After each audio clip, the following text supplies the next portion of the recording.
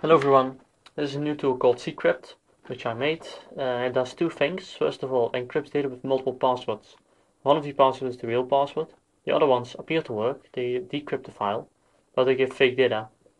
The second thing it does is generate a password for data that's not encrypted. Why would you want to do that? Well, in Great Britain law states that you must provide a password to anything they deem encrypted. If you don't, if it's bad enough, I assume, you can end up in jail. But random data like astronomical noise can be seen as encrypted because it has the same characteristics. And of course you have no password for random data because it's not encrypted. So to fix this, there's this tool, and I'm going to demonstrate how it works today.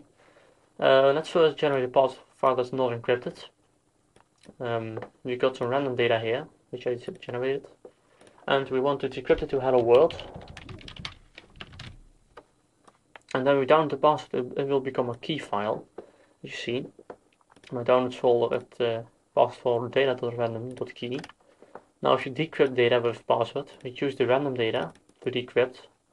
So we got random data to decrypt and use the key file to decrypt it. When we view this as text, it will become hello world. And indeed it says hello world. Now what it can also do is encrypt data with multiple passwords. So let's choose the image this time. I've got an image here, which I want to encrypt. We could also encrypt the message, but for now I'm going to go ahead and use the image. And we can add as many fake decryptions as we want. For example, fake 1 and fake 2. And when we download this, it will become a zip file. Within there, the encryption for this image. It will have the key file to decrypt the image correctly. And it will have two other decryptions, two other files, key files, one for decryption fake 1 and fake 2. So let's download and extract this.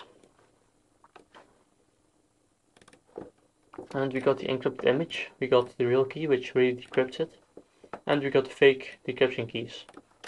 So let's go ahead and test them. We got the encrypted image, which is random data by the way. I could show you if you want to. And let's use fake decryption number 1 first. This should say fake 1. And the second one should say fake 2. And the real key should return an image. So let's download this one. It will download as text file because it has no idea what we decrypted.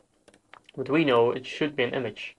So if we change it so that we remove .txt and make it a .png file, and when that happens it becomes an image and it is identical to this one. So that's what this tool does. It can encrypt data with multiple passwords and generate passwords for data not encrypted. Hope you liked it. It's open source by the way, you can view the source code. Link to this page is in the description of this video, and thanks for watching.